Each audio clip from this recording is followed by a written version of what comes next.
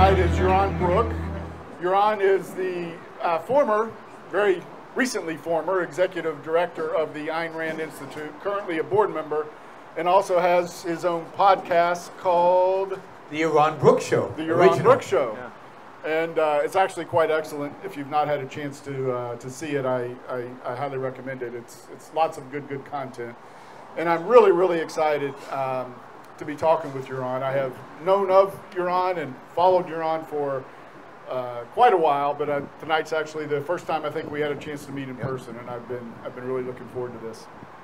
So, Yaron, I think many people here, given that crypto and Puerto Rico seem to attract kind of a maverick, independent sort of libertarian-minded folk from time to time. I imagine many folks here are somewhat familiar with Ayn Rand, but if you don't mind, just take a minute to describe and inform everybody about Ayn Rand, her work, her philosophy, and why she is so still an important force in the world today. Sure. I am curious, though. Maybe we can see a show of hands, although with these lights I can't really see anything.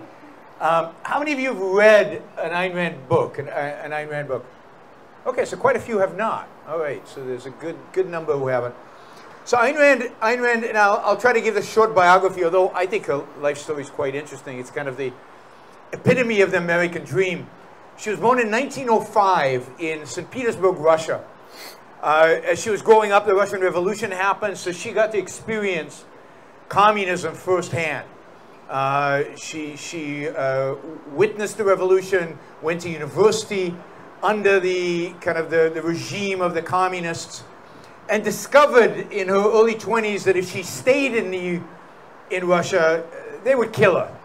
She was not one that was particularly diplomatic in her ideas and what she said, and she was clearly antagonistic to communism, even at a very young age. So she got it very young that this was a bad system.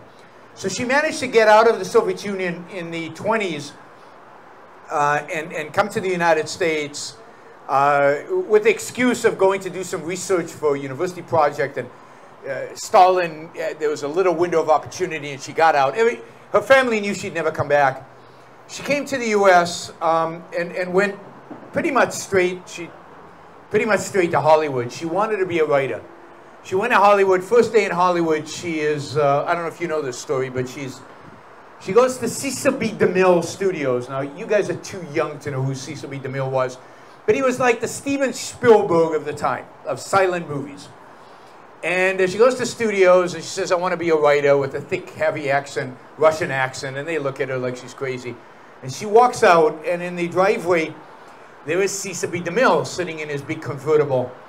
And she stares at him, and he says, why are you staring at me? And she tells him, I'm here from Russia, and I want to be in the movies. I want to write. I just came from the Soviet Union. And he said, well, if you want to be in the movies, I'll show you what you need to do. So she says, get in the car. He takes her to the back lot where they're filming The King of Kings, the story of Jesus Christ, which is ironic if you know anything about Ayn Rand. And she becomes an extra on the movie, and she learns, that's her beginning in the film industry. She has dozens of different jobs in Hollywood after that. Ultimately writes scripts. A number of them were produced into movies.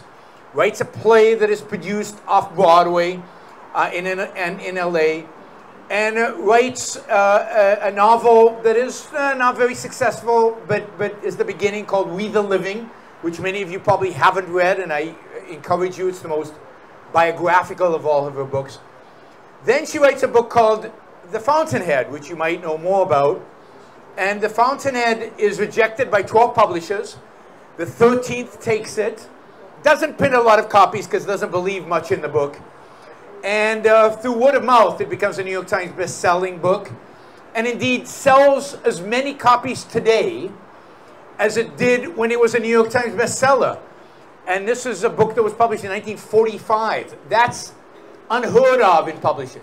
There's no other author that has sold more copies after they're dead than she has. 1957, she published Atlas Shrugged. By this point, everybody wanted to publish it. And it became an instant bestseller. and to this day sells in the 6 figures, translated into almost every language. There are probably only 2 major languages that it's not translated in. You can ask me later what those are. But every other language it's translated in, and it sells all over the world. It was a bestseller recently in Ukraine. It was a best-selling book in Ukraine in 2015, I think. She then devoted the rest of her life to writing philosophy, writing commentary on the culture, commentary on the political world, commentary on ethics, and philosophical issues in general. So her philosophy, and she died in 1982 in New York City. So just her philosophy on kind of a one leg. Metaphysics is the field in philosophy that studies what is, the nature of reality. Ayn Rand, what is. Reality is what it is. It's not shaped by your consciousness, and it's not shaped by an external consciousness. So A is A, as Aristotle famously said. This is the one thing I ain't wrong about, by the way, but that's okay. Yeah, no God, none of this other consciousnesses out there. It's just reality is what it is. No miracles. You have the tool to know reality. It's called reason. You don't know about reality because of your emotions. You don't know reality through revelation. You don't know reality by reading it in a book. You know about reality by use of your senses and your mind and your reasoning faculty. And only individuals can reason. Groups don't reason any more than groups can eat for you. They can't think for you. You have to think for yourself. And indeed, ultimately, you is all you have. And the purpose of your life is to be alive. It's to survive. It's to thrive. It's to be happy.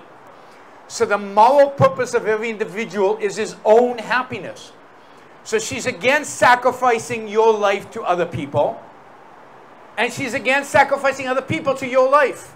Every individual is an end in himself, dedicated to his own happiness. But how? Using his mind, by use of reason, the one tool we have to know reality. What kind of political system is appropriate for individuals who want to use their mind in order to pursue their own happiness? What is the political system that leaves them free to do so? A political system that doesn't tell them what to think and what to do. The Republic. Well, that political system is actually called capitalism. It's a political system that protects individual rights and leaves individuals free to pursue their own happiness, free of coercion, free of force, free of authority. And so it's a free market where government is separate from economics. And so she's against statism of all kinds. She's not right. She's not left. She rejects Biden. She rejects Trump and everybody in between and to their extremes. She would not fit in today's political map. She didn't fit in her own lifetime into the political map. She believed in actual freedom. Freedom of individuals. She agreed with some things with the left, some things with the right. But she was an individualist, believing in limited government, where the role of government is to protect rights, and that's it. And that's the introduction. That's excellent. Got chills at a couple points. Just if you've not read any of her stuff, you really ought to. Yeah, you should read The Fountainhead and Atlas Shrugged, those 2 novels. And if you're interested in more philosophical works, The Virtue of Selfishness, what a great title. The Virtue of Selfishness, partially to provoke you, hopefully into reading. And Capitalism, the Unknown Ideal. So why capitalism is an ideal that we've never really experienced. We've never really had capitalism. You know, one of the more important things that she got right is the origins of value. You know, one of the great, most damaging ideas of the 20th century, and really predates the 20th century, but it became most manifest then, is that value and wealth is a fixed commodity, that it's something that exists out there independent of humans, and that therefore it can be seized and redistributed and divided up without destroying it, like you can divide up a pizza, like you can divide up a pie. And she really challenged that idea. She did it constantly in a number of different ways, but one of the most impactful for me was in a speech in Atlas Shrugged, given by one of her characters in that amazing book named Francisco d'Anconia. And in that speech, you know, what I really want to do now is just read a few quotes from this speech and invite Yaron to really offer some feedback and commentary on it, because the words kind of speak for themselves, but if you don't have the context of the book, they may not be completely hit home unless Yaron elaborates on them some.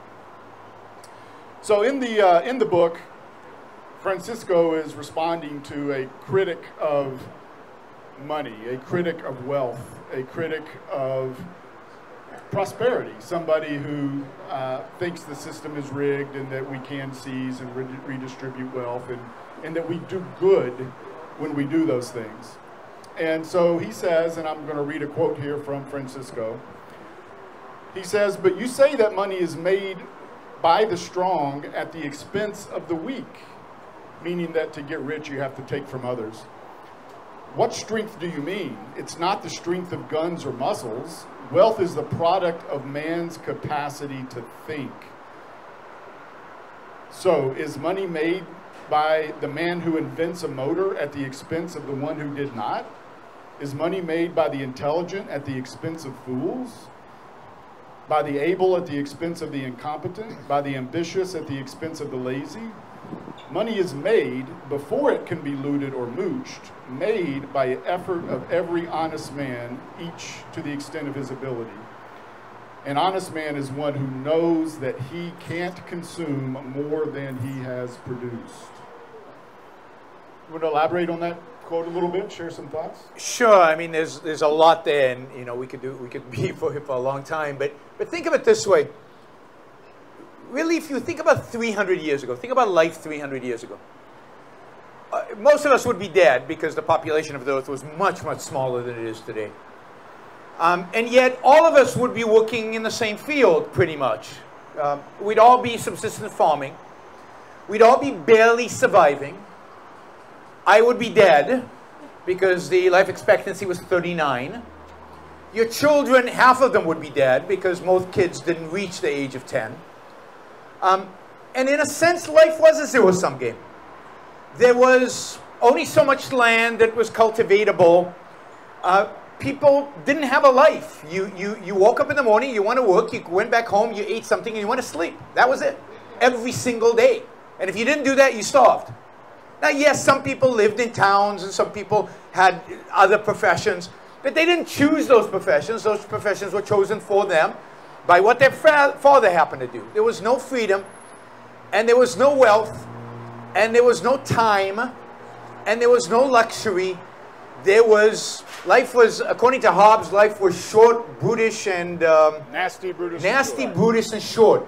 And life was nasty, brutish, and short. That wasn't just him being, you know, a pessimist. That's what life was for most people. Probably not for Hobbes, but for pretty much everybody else. And then comes a period. And by the way, this is true throughout all of human history. If we go back 100,000 years, life is nasty, brutish, and short. And yes, things get a little bit better under Greece, and maybe they get a little bit better under Rome, and then they descend back into really, really bad. And throughout this period of 100,000 years, an inconceivable number of years to us who only live, maybe you guys will live maybe 100, 80, 100.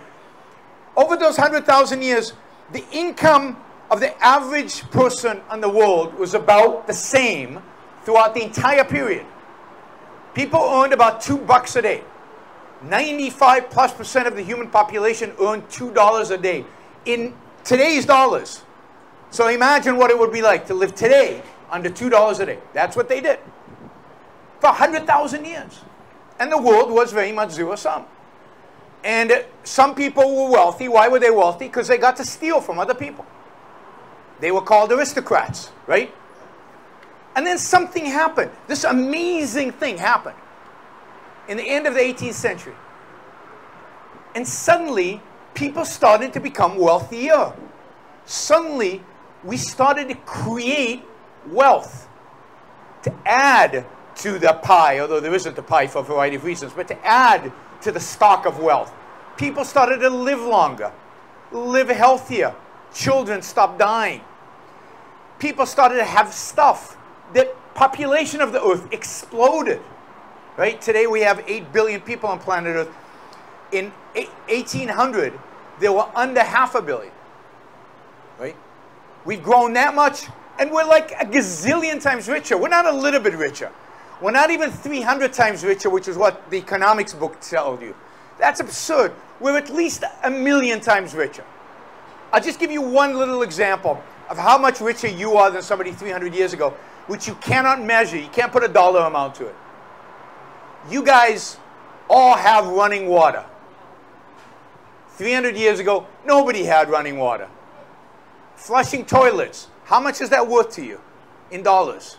Some people here were here from Maria, so they get it. Yeah, no, I know. They lived without a flushing toilet for a few months. It wasn't fun. So we went from everybody poor. How many in the world, not in the US, how many in the world live on $2 a day or less today? Anybody know? Over 2 billion people. What's the percentage of the world population? 25%. 25% we have here. Anybody else? $2 a day or less. This is based on UN numbers, so you can look it up online afterwards. Who? Anybody else? 25% going once? 24%. 15. Anybody think it's more than 25%? We got a few more than 40%. All right, the number of people who live on $2 a day or less today is under 8%. 8. You can look it up. 30 years ago, 40 years ago, it was 30. Just over the last 40 years, about 2 billion people have come out of poverty, of extreme poverty. Now, nobody knows this. That's one of the great sins of the modern culture we live in. How did that happen? Because we redistributed wealth, because we stole it from some aliens that might have it in some other planet? It's because once you free up the human mind, once you give freedom to people, even a little bit of it, like they did in India, like they did in China, like they certainly did in South Korea, and Taiwan, and Hong Kong, and Singapore, even in Thailand. Once you give people a little bit of that freedom, and they create businesses, and they build businesses, they start creating wealth. And what is wealth? Wealth is what you get when you produce values, right? How do you become a billionaire? How do you become a billionaire? I mean, I don't know if there are any billionaires in the room. There might be. With Bitcoin at 60,000, there might be a few billionaires here. How do you become a billionaire? Sell people what they're willing to pay for. Sell people something. Now you have to sell a lot of people, right? A lot of people. So you have to sell something to a lot of people for a price that exceeds what it costs you to produce. And you have to do it over and over and over again. Now, why are they willing to pay you more than it costs you to produce? Why are they willing to pay you that much? Because it's worth more to them. Because it's worth more to them than what they're paying. So the only way to become wealthy is to enhance other people's lives. It's to provide value to others. And it's that value that the wealth captures. So somebody who's a billionaire is somebody who has created massive quantity of value in the world. Real value, value to human beings. And we know that because actual human beings have gone out, spent real money in order to buy the thing that this entrepreneur was selling. Why? Because they thought it would make their life better. And for the most part, nobody knows better how to make your life better than you. So, wealth creation is a creation of values in the world out there. And the wealth is just a reflection. The money is just a reflection of that values. So, wealth is a virtue because it's a reflection of the fact that you've created a value. So, sort of one of the very first ideas introduced in this speech is that wealth is created. It's created. It's manufactured by human ingenuity, by the human mind. And then the second key idea that's introduced really early in the speech is that it's creation doesn't deprive any other person of their wealth. In fact, as you just elaborated, Yaron, it may enhance it, because the reason they're willing to pay you is because it's worth more to them than they're paying for it. It does enhance it. I mean, there's no question it enhances. I mean, there might be occasions where it doesn't enhance it. But for the most part, overwhelmingly, it enhances it. And that's how people get out of poverty, right? They gain out of poverty not because of foreign aid, not because of subsidies, not because of welfare. They came out of poverty because they got jobs. And who created those jobs? Entrepreneurs who are building things like this iPhone. Now, this iPhone is comprised of lots of little bits that are worthless unless they're combined in a particular way to create the iPhone.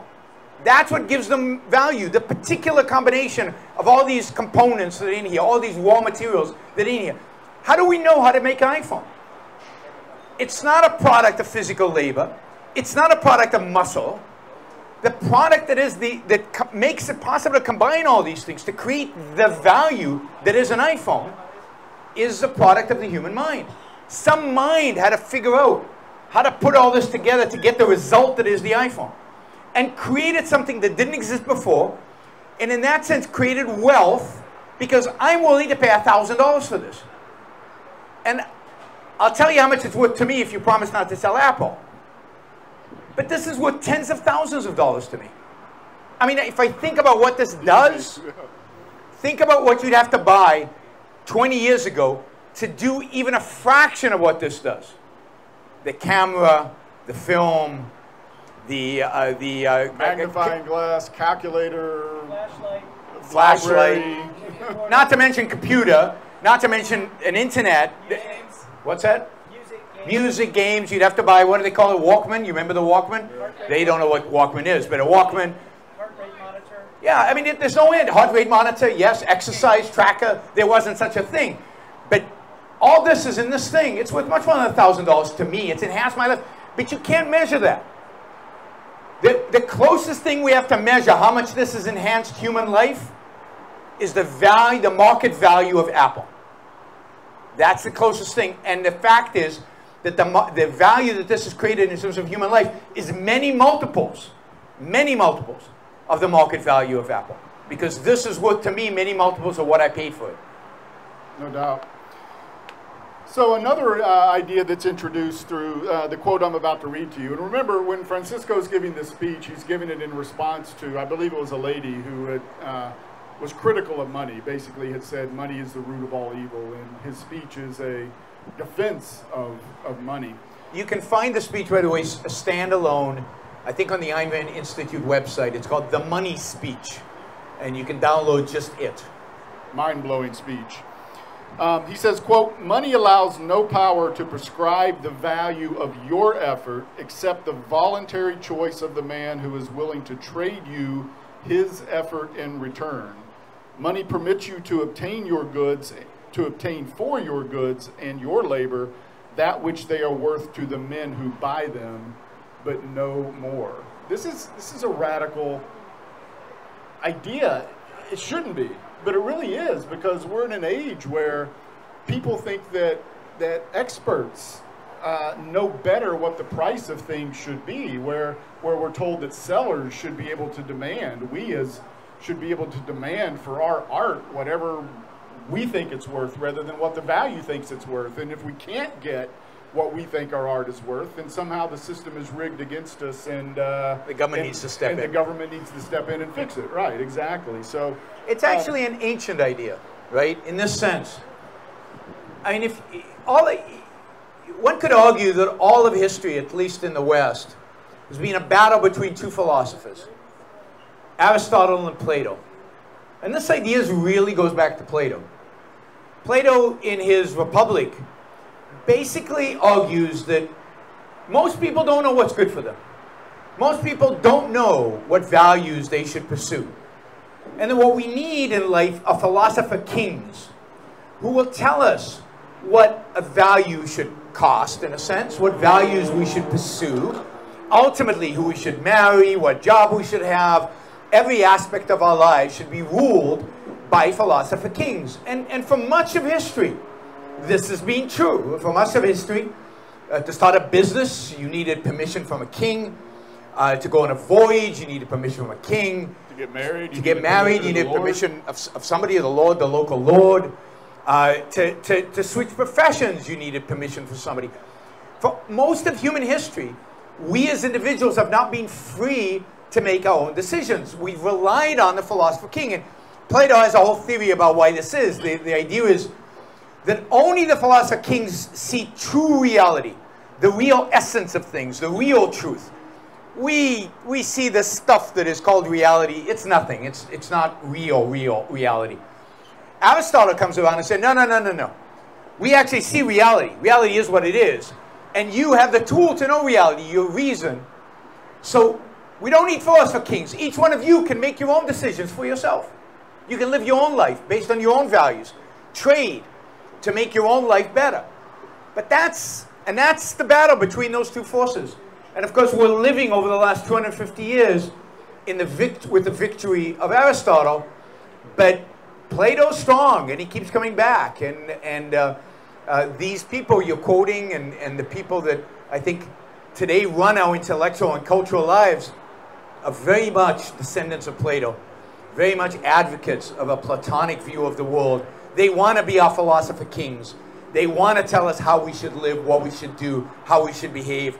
They don't want you to be free. They don't want you as an individual to pursue your values, your happiness, your success. They want to run things for you. So, there's a couple points in that quote, but one of them is, again, that ultimately value is in the mind of the buyers. It's in a free system what people are willingly wanting to give in exchange for something. And we can fix prices, right? Sellers can dictate the price. Regulators can come in and dictate the price. And we all too often confound price and value, but they're two entirely different things. And the one thing that free market capitalism has going for it is that it tends to draw value and price into harmony. And when you have a system that's based on other than free market capitalism, namely a system based on coercion, you end up in situations where price and value have a large spread, and disaster is typically the result. Yes, these are basic principles of economics, that in a free market, supply matches demand.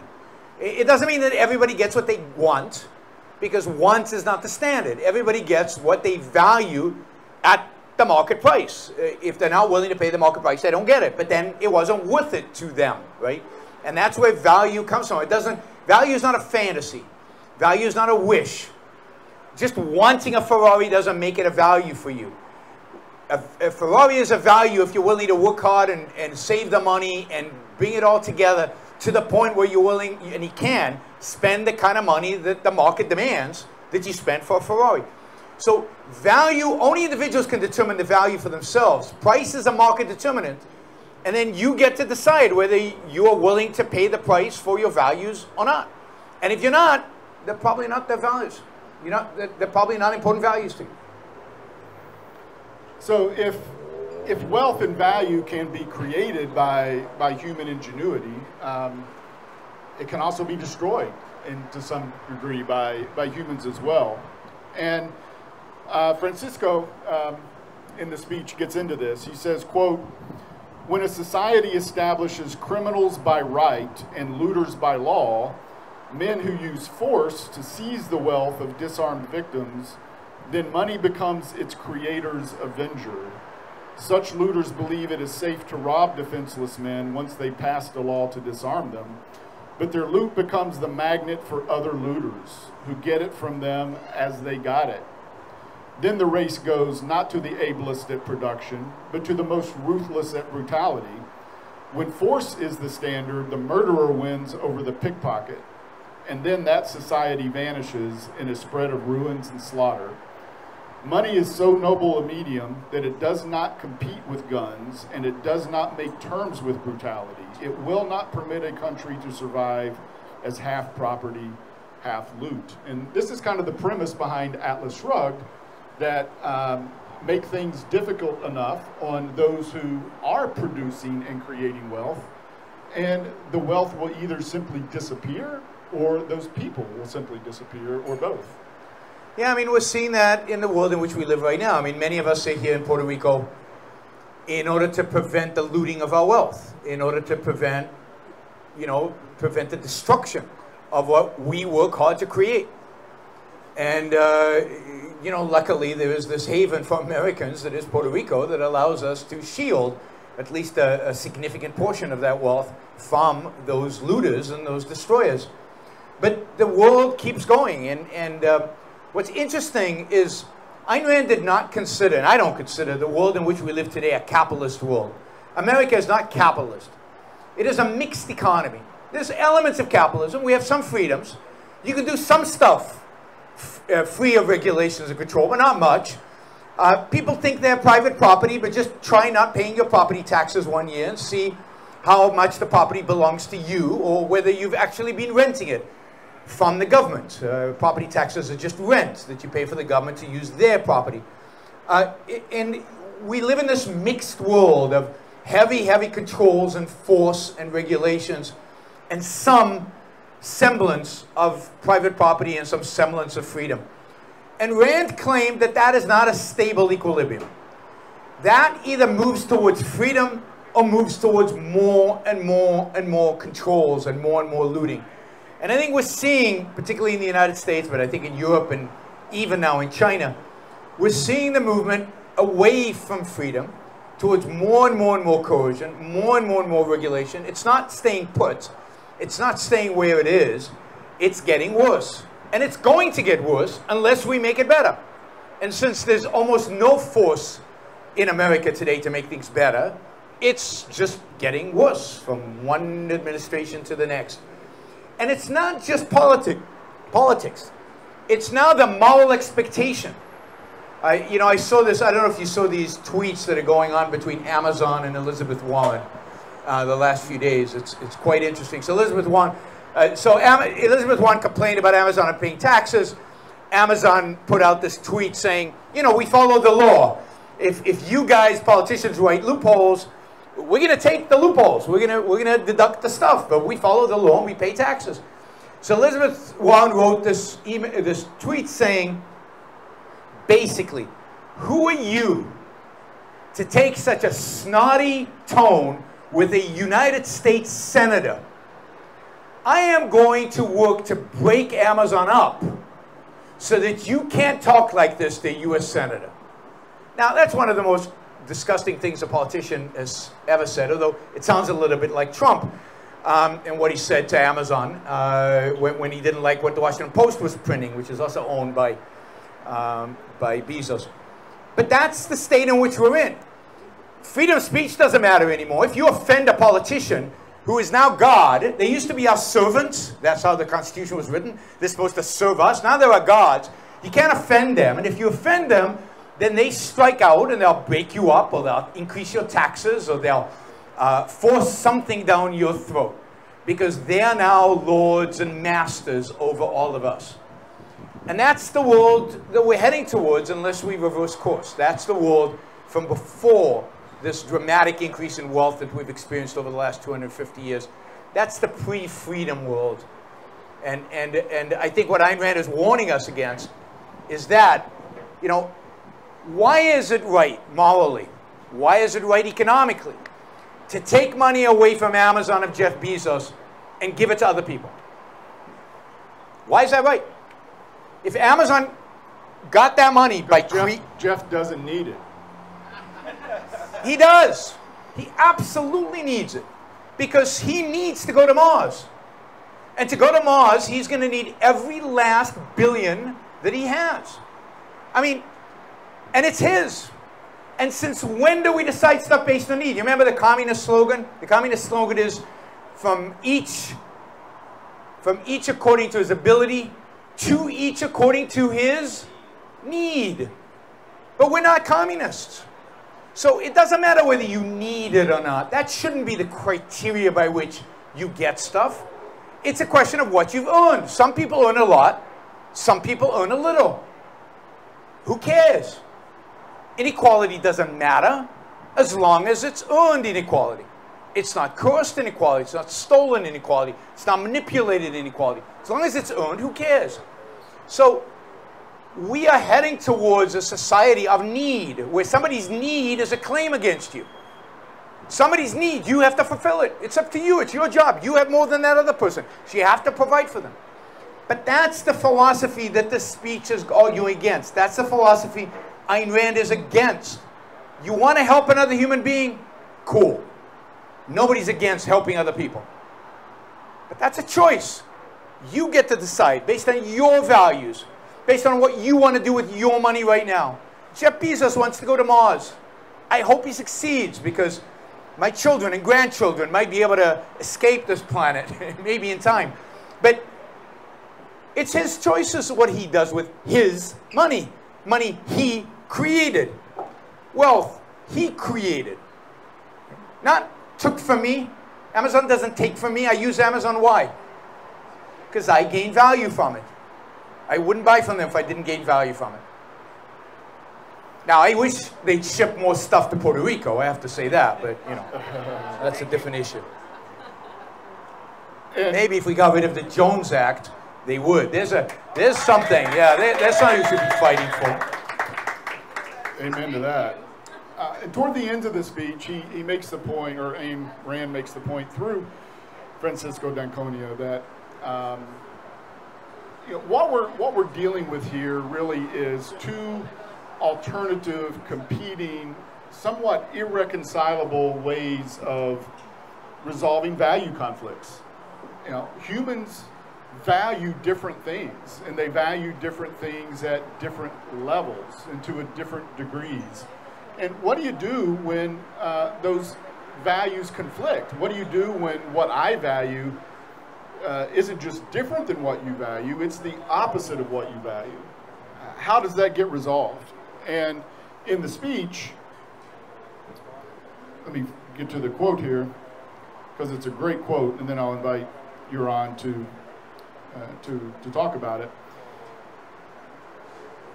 Francisco says, quote, until and unless you discover that money is the root of all good, you ask for your own destruction. When money ceases to be the tool by which men deal with one another, then men become the tools of men. Blood, whips, and guns, or dollars, take your choice, there is no other, and your time is running out. There's basically only two ways to gain a value. To trade for it, or to steal it. To trade for it or to steal it. There's no other way to do it. Now, you could hire somebody else to do the stealing for you, call that somebody else the government, and pretend that because we voted on it democratically, it's not stealing.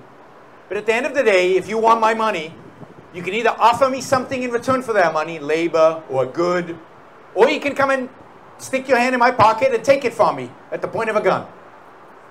Now, as it turns out, we've become really sophisticated at stealing each other's money. We form little groups, call them gangs, and we go and use those gangs and take them to the voting booth, and we lobby our politicians, and we bribe them, and we get them a lot of votes, and we get them to go and stick their hands, or they hire people to go stick somebody's hands into our pockets and give it to the gang that won the election. But all politics is today is gang warfare. That's what lobbyists are. That's what unions today are, unfortunately. That's what all the different factions within are. That's what all these different groups who are at the, going to the government and asking for this favor, or that favor, or this benefit, or that benefit. They're all just gangs trying to manipulate the process so they can steal whatever wealth, whatever values other people have for their own benefit. And that's the only alternative. It's the only alternative to freedom. A system where force is banned, where you cannot steal. You'd think this is obvious. Stealing is bad. Stealing is evil. And where the only way to interact with one another is through trade. It's through offering value for value. And this is where I think the topic turns to something that would be particularly relevant to the group here today, which is the money, and in the way that what we today call money really isn't money, and how the powers that be are manipulating the money in ways that do great harm. Francisco says, quote, "When destroyers appear among men, they start by destroying money. For money is men's protection and base of moral existence. Destroyers seize gold and leave to the owners a counterfeit pile of paper. This kills all objective standards and delivers men into the arbitrary power of an arbitrary setter of values. Gold was an objective value, an equivalent of wealth produced. Paper, by contrast, is a mortgage on wealth that does not exist, backed by a gun aimed at those who are expected to produce it. Paper is a check drawn by legal looters upon an account which is not theirs, and that account being the virtue of the victims that are robbed." Can you talk a little bit about gold as money, Sure. what is in money, and the difference between money and currency, and kind of where we stand today? Yeah, I mean, you have to think about all transactions in the economy are fundamentally barter. Barter is where I provide goods and you provide goods and we exchange them. And barter is really, really inefficient. I mean, it's obvious it's inefficient, because I might want eggs and you might have a cow, and I might have chickens and somebody else has a pig, and to get all this organized in a way that everybody actually has what they want is really difficult. It's partially difficult because it's hard to get half a cow. Half a cow is not worth half a cow. It's worth a lot less. I mean, there's a lot of complications with barter, but for a long time, human beings survived through a barter system. They figured out how to exchange good for goods. But then somebody came up with the idea, what if we had one medium of exchange, call it, one unit of value that we used to value everything else, that served to make more efficient this barter system? Because it's still true that at the end of the day, what I want is not money. What I want is the cow and the eggs and the chicken and the things that I can do stuff with, right? Money facilitates the barter. It makes barter more efficient and effective, right? And people have tried lots of different things. They tried shells, they tried rocks of particular shapes, they tried tobacco in early America. Tobacco was money for a while. But it seems that almost every civilization, no matter where you go around the world, typically settled on two mediums of exchange, things that would facilitate this exchange of value for value effectively. And the two were silver and gold. And ultimately, in more developed economies, silver was dropped and gold became money. And the reason gold became money is, one is that gold has limited supply. And that supply is not just accessible to some ruler who can just print stuff up and start distributing it to his favorite people, right? Gold, it requires mining, it requires real effort, it requires real activity to produce it, right? So it's limited supply, and all the gold that's ever existed is still in the hands of people. It doesn't disappear, it doesn't go away, right? So it's a kind of ideal material to serve as money. It's also easily divisible, right? You can make coins out of it, which was really important originally, and it's easy to weigh. There are a lot of good things about gold that make it an easy medium of exchange and easy money, right? But in addition to that, gold also has value beyond its value as a currency, as a medium of exchange. And you could argue about where the source of the value of gold is, but I would say the source of the value of gold is that it's pretty. You know, what did people use gold for before money? They used it for jewelry. People like it, it's shiny. And amazingly, again, this is just an interesting psychological thing. No matter what culture you go among human beings, no matter where you go, no matter what period of time, people have always liked gold. They've always valued it. Crowns were always made of gold, where there was gold available. So gold became money because it was valuable. People liked it. People wanted it in and of itself. And then, because it was a very efficient and effective means of exchange, it was easy to denominate everything. And with regard to paper money, I'd say when paper money was backed by gold, every piece of paper was exchangeable into a unit of gold. So you know where the word dollar comes from? But you know what the word dollar means? It's a measure of weight. It's a measure of weight. So $1 meant, I can't remember, 1/8 of an ounce of gold or something like that, right? So every dollar, what? 1/35 or something. I can't remember what it was, but it's some unit of gold. Because dollars meant nothing other than in the context of a piece of gold, right? And indeed, before the Federal Reserve was established in 1914, U.S. banks would print dollar bills.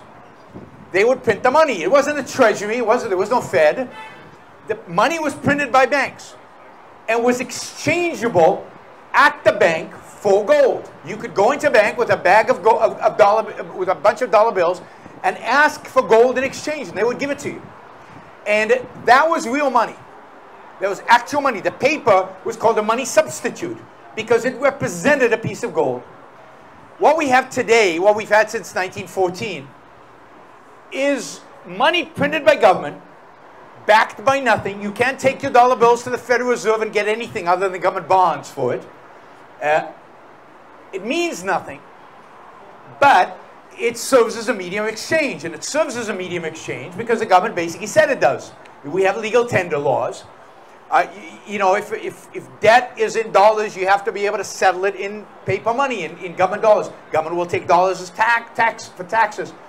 It's become like money.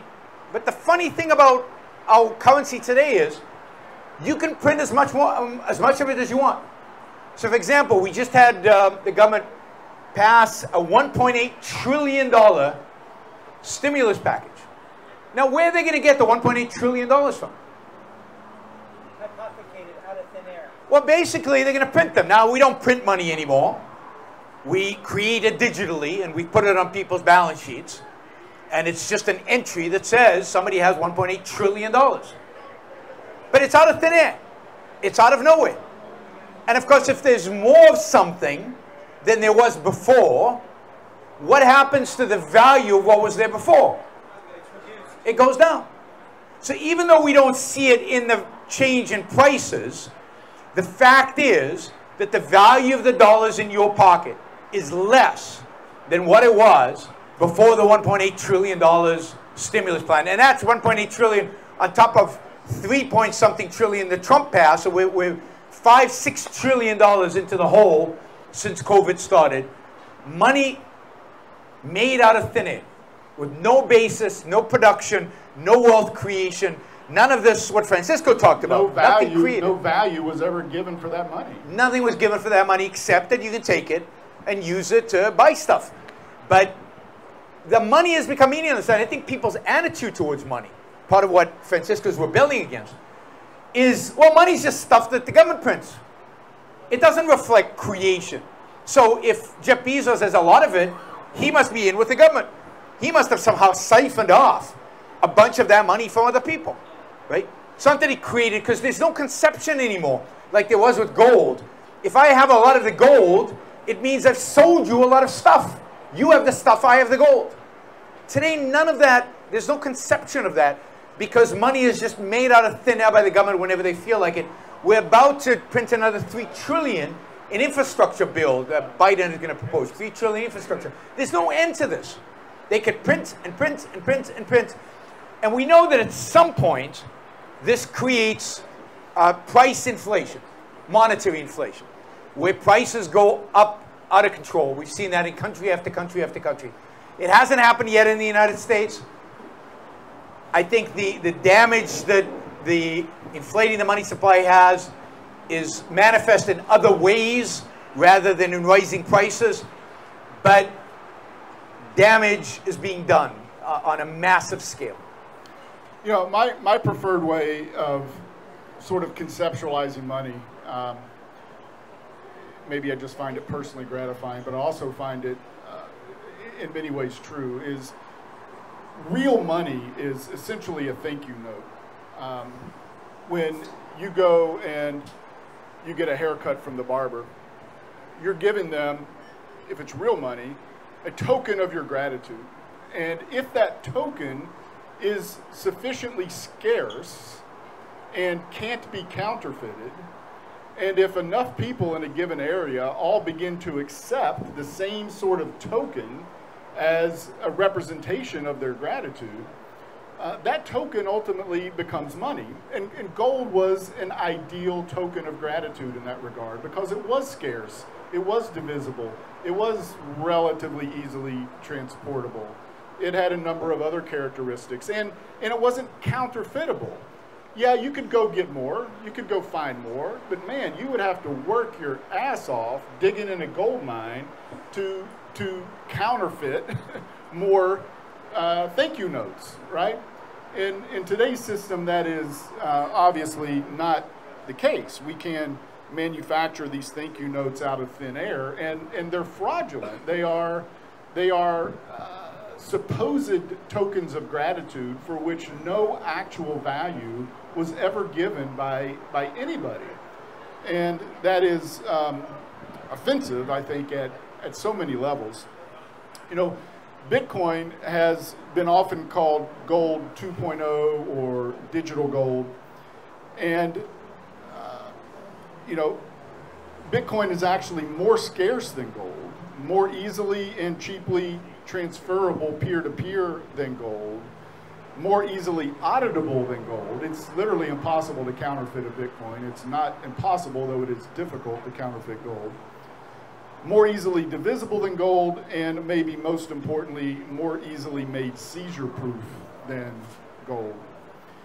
And when you combine that type of token of gratitude, that type of money, with smart contracts running on blockchains that allow people to trade in that token in ways that can't not be easily censored, easily suppressed, easily reversed, I think you perhaps have a very real opportunity to bring back real capitalism in the world, if only at least initially in the virtual world, though increasingly the world is being dominated and increasingly digitized. More and more is moving into that platform. And as the virtual world has real money and the physical world doesn't, I think we'll see that trend toward virtualization, toward digitalization, toward moving everything on chain accelerate. So I'm going to ask Yaron to just offer some thoughts on his thoughts on Bitcoin as money. Based on a comment that he made just a second ago, I want to anticipate what might be one of his objections. If it's not, it's certainly a common objection. And that is that gold, for example, as Yaron emphasized, had a use case other than money. It had a use case as jewelry, as something that was lovely and pretty and valuable. And humans valued it for that reason, perhaps before they ever began to use it as a token of gratitude. I think there's a very big misconception and a very big divide between technologists who really get Bitcoin and blockchain and folks who come from more of an economics and finance background. And this question, I think, is probably one of the root of that division. I think folks who primarily come from an economics bent, from a finance bent, don't appreciate the extent to which a cryptocurrency like Bitcoin does actually have very real, very important use value that's completely independent and completely separate from its usefulness as money, as currency. Many here in the room probably get that because many here are from a technical background, but essentially the Bitcoin network is the world's largest and most secure digital ledger at this point. And it is a digital ledger that nobody can make an entry in unless they have signing authority. And there are many useful reasons to make entries in that digital ledger. Satoshi Nakamoto, the very first transaction in the Bitcoin network, included a political statement It was a reference to a headline in the Times of London newspaper objecting to the money printing that Yaron just described, objecting to the bailouts. That sort of freedom of speech has real human use value to be able to speak in a way that cannot be suppressed, cannot be censored, can be done anonymously or pseudo-anonymously. And to do that on the world's most secure, incorruptible blockchain, you actually have to have signing authority. And that's what the Bitcoin tokens essentially are. They are signing authority that allows you to make an entry into that extremely secure digital ledger. And so I do think that a lot of folks from an economics and finance background miss that subtle point that there is in fact a use for Bitcoin that goes well beyond its use as money or merely as a digital token. Care to elaborate on any thoughts on that, Yaron? Sure. I mean, I'm not from a technology background. So I have some skepticism, but I don't know enough. So, you know, anything I say about this topic is somewhat delimited by the fact that I'm not an expert on this field. But here's some of the sources of my skepticism. That while gold is pretty to everybody, pretty much, you have to have this specialized knowledge to know that Bitcoin is valuable beyond its means of exchange. Now, it could be that in 50 years, everybody will get it, because everybody will have that knowledge. It could be that there will be a day in which everybody gets this value that I don't quite understand and that you guys seem to. Maybe that's possible. I just don't know. I'll also say that, you know, one of the challenges with Bitcoin is that, yes, you can't replicate Bitcoin, but you can create other cryptocurrencies. You can create other cryptos, and you could create other blockchains, and you could create other ledgers. And in that sense, again, as an economist, it strikes me that you're creating inflation by doing that, a potential for inflation, that you've got now more money, right? Because all these different, so it's not just Bitcoin is capped, right? There's only so much Bitcoin there will ever be in the world. But you could create infinite number of blockchains, so you can create an infinite number of Bitcoin-like instruments. That's not capped. Sure. So that, to me, seems inflationary. So I wonder about that. But I think my biggest source of skepticism is this idea that you can somehow bring about a private currency into the world and everybody's going to let you do it. I think you underestimate the power of physical force, the evil of governments, the evil of authoritarians. There's already a hand. China banned it. How'd that work out? Well, it worked out in a way that, I get it. China banned it. But, of course, it worked out. China banning it is hurt your cause. Because the fact is that retailers in China don't accept Bitcoin if you want to buy stuff at the retail store. They don't accept it. Which means that the rate of adoption in China is going to be a lot lower than it would have been if Bitcoin was legal in China. And if in the United States they banned the Bitcoin, and China banned Bitcoin, and India bans Bitcoin, yes, all of you will still have your Bitcoins. But you won't be able to do anything with them, because anybody who accepts Bitcoin in exchange for a good will go to jail. There is a transaction there that is not anonymous. It's not hidden. It's physical, because at the end of the day, you need an iPhone. So if you're going to buy an iPhone, I have to deliver an iPhone for you. But if the government says you cannot deliver an iPhone in exchange for Bitcoin, then Bitcoin becomes useless. So I think you underestimate the power of government. Now, I think it's an evil power, so I'm not defending their power to do this. I think, at the end of the day, that there's no way to shortcut our way to freedom.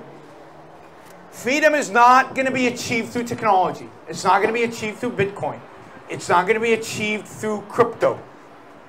Freedom needs to be achieved by changing people's ideas, by changing a philosophy, by fighting for liberty and freedom. And once we have freedom, once we have laissez-faire capitalism in the world, would Bitcoin be the currency? I don't know, but I don't care. Because in a world like that, there'll be competition. Different entities will produce different private currency, and we'll see who wins. The best currency will win. I have no vested interest one way or the other in who I happen to think it'll be some electronic reflection of gold transferable into gold, because you won't have to hide it, right? The anonymity won't be that important because you won't have an ominous government looking over your shoulder. So I think having a physical manifestation of gold backing up the crypto would be of value. But I don't know, and I don't really care. The point is, I care about liberty. I care about freedom. I don't care. You know, money's just a means. Let me push back on a couple of those, if I could. The first one is with regard to inflation. Yes, anybody can go fork Bitcoin. Anybody can go create an entirely new digital token. But there is this well-known, highly documented, highly studied phenomenon called network effects, which is the idea that the more users in a network, the more exponentially valuable that network becomes, which then attracts more users, which makes it even more exponentially valuable. We see this with phone networks. We see this with Facebook. Any of us could go and create Facebook 2.0. We could do it with a relatively modest amount of money. It's all software and code. It's not that hard. But the odds that we're going to convince many of our family and friends to adopt Seanbook rather than Facebook are pretty slim and none, because everybody's on Facebook.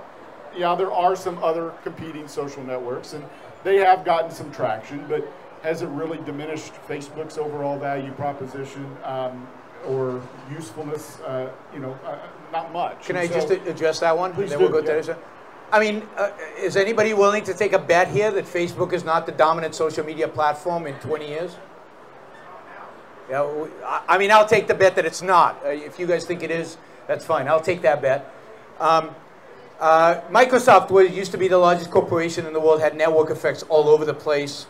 Apple succeeded, not partially with the help of the U.S. government by going after. Microsoft's still the what, second or third most? Yeah, but for a long time it wasn't. It had to recreate itself. It had to reestablish those networks. Network effects are real. They're incredibly powerful. They're incredibly valuable, and they can be overrun by another network, and they have been. We see that over and over and over again in the history, particularly in technology. So yeah, great. I mean, maybe Bitcoin is the network, and it's the final network, and there is no other network. I'm just not convinced. I don't know enough about it, but it strikes me as an economist that they're going to be competitors, and I wouldn't bet at all just on one, right?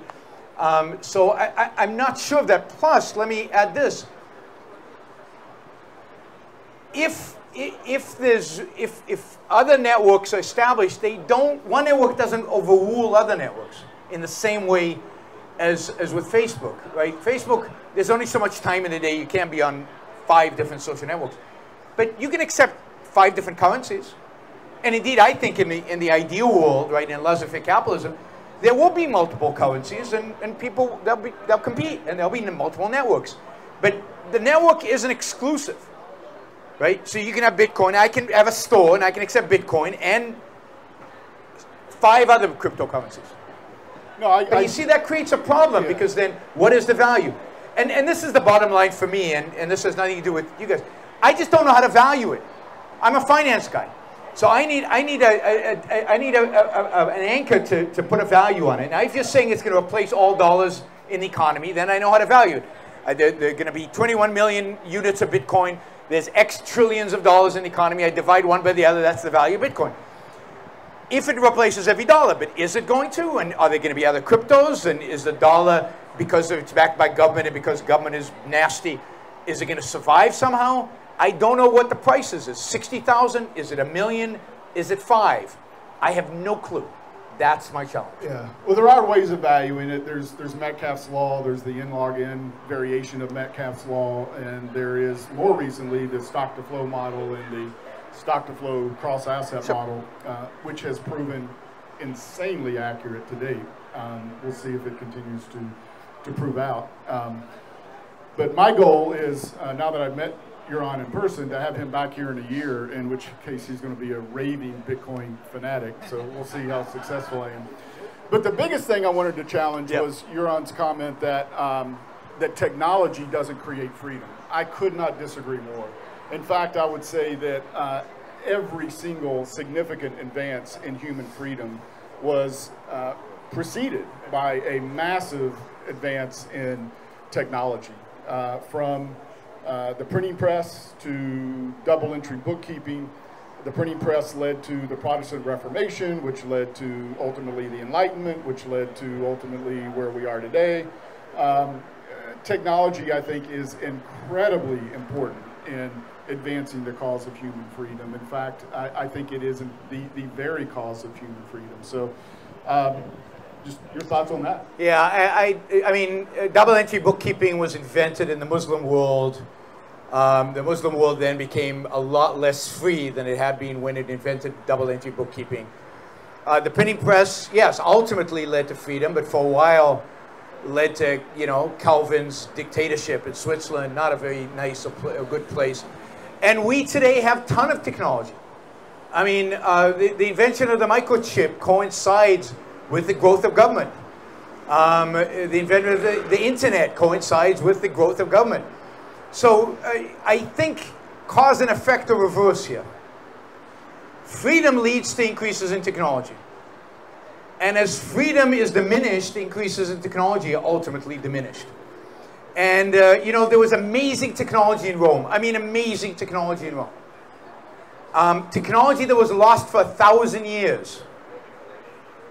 We didn't know how to build a dome like the dome in the Colosseum. We didn't know how to build multi-story buildings. We didn't know how to have running water with faucets. They did have that in Rome. You can see it in Pompeii. So, to me, the causal relationship is the other way around. The reason Gutenberg actually ultimately can not only invent the press, but can use the press, is because Europe's starting to free up. The printing press, in a sense, existed in China even before that, but it was so oppressive, it didn't have any impact. Freedom creates technology, not the other way around. And if we rely on technology, and what really creates freedom are ideas, philosophy, that's where the focus should be. And if we focus on the technology, then I fear that we ignore what really matters, the battle and the war that really matters. And one day we won't have either freedom or technology. Fair enough. I think we've gone long enough. We got time for you got time for one or two questions? As many as they maybe want. One or two questions. Anybody got anything? Let me give you that microphone here. I just want to say I totally agree with what he was saying about relying too much on technology, because, I mean, a lot of people, my last bad hurricane here was in '98. Hold it a little closer. Now? Yeah. Okay. So back in Georgia, I was 12 years old.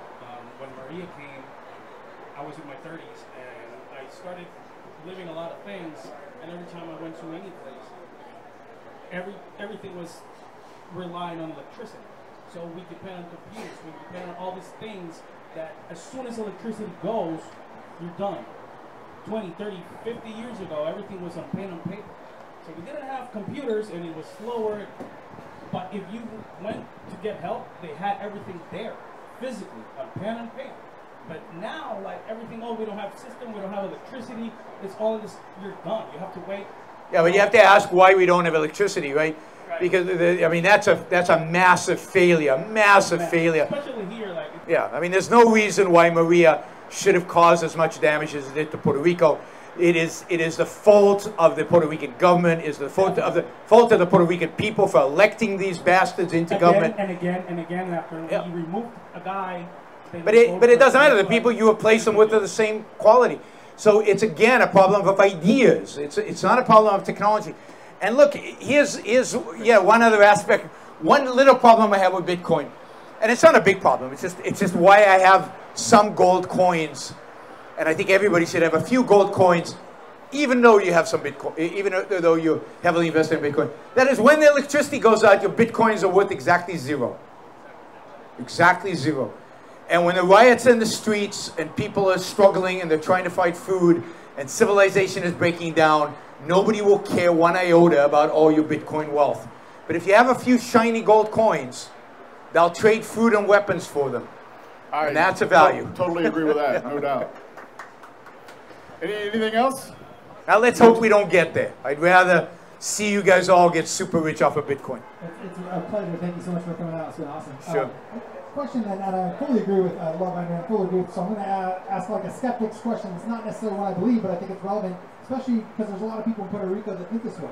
The idea that socialism is a big part of how humans interact. We are a social species. We're not purely individualistic. You know, if you look back in the history of the Homo sapien, there's a lot of social, tribal, connective ways that we interact. And like when I look at my family, I look at the communities I'm part of, there's a lot of kind of traditionally socialistic ways that we interact. We don't say, thank you, wife, that was great intimacy, how much do I owe you? Thank you for that meal and cooking dinner for my kids, how much do I owe you? We don't interact purely capitalistically in a lot of our day-to-day interactions. And I wanted to kind of balance that against the criticisms that Ayn Rand often gets as being this hardcore individualist who doesn't actually understand the human species being a collective species in some ways. And how do we, and that's why Sean recommended a great book, you know, towards Zero Marginal Cost Society, talks about the shared collaborative commons. Is there a merger of something coming that's not purely capitalistic, as you said, that we've never actually seen, maybe because our species will reject it, and isn't, you know, destructive socialism that we see all too often? Is there something in between that can interact as a social species but not kill the individual? No. There's absolutely no such thing. And I know people are looking for it. People would love it because they'd love to have their lousy philosophy and their wealth at the same time. But it's either or. We are not a social being. We're an individualistic being who likes other people, and therefore we like to be social because we like it as individuals. So you start as an individual, you die as an individual, and you collect people around you that you hopefully love, and you engage, and you enjoy, and you benefit from, and you create a society to benefit you because it's in your self-interest. So no, I don't say to my wife every time thank you when she cooks me a meal, but I better be grateful. And I better express that gratefulness in some way. And there better be a lot of trading going on. You try having a relationship with somebody that's one way, where you're only a giver or you're only a receiver. How long will that relationship last? Nothing.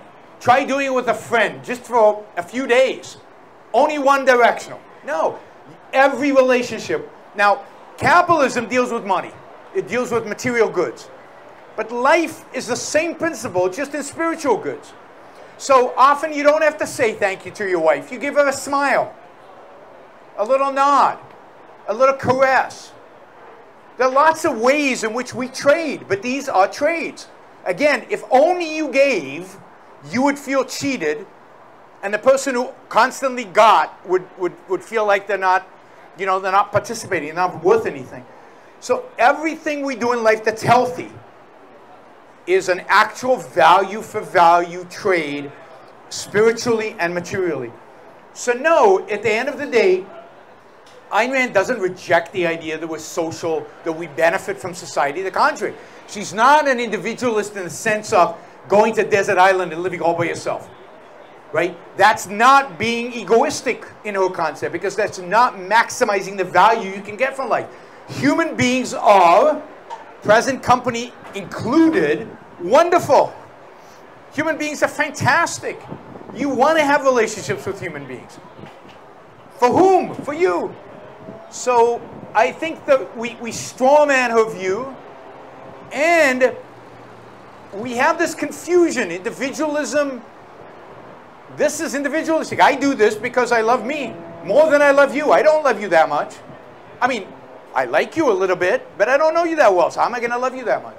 Right? But I know I love me. But I love doing this, and I'm hoping to change some of your minds so that you become more productive, and you know, I learned something about Bitcoin that I didn't know before. I gained something, you gained something. We gained from the interaction. I love the attention these people, you know, they're focused, they're thinking. I love to see people thinking about ideas. It's great, and we're all benefiting, each as an individual in a social context. All right, Yaron, thank you very much. Thanks, guys. Really Thank you. Appreciate it.